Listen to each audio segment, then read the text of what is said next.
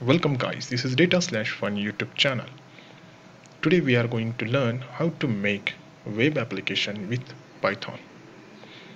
For that, please guys subscribe this YouTube channel and press the bell icon for getting next video notification. In that video, we will see how to make this type of web application by using Python. So you can see here model and train parameters, and here are the outcome or predictions.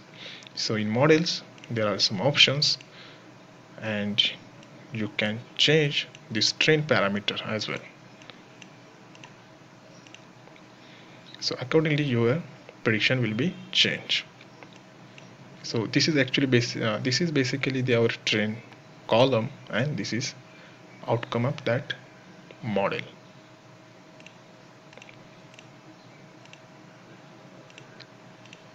So stay tuned for coming video to learn how to make this type of web application by using simple Python code. Thank you so much for watching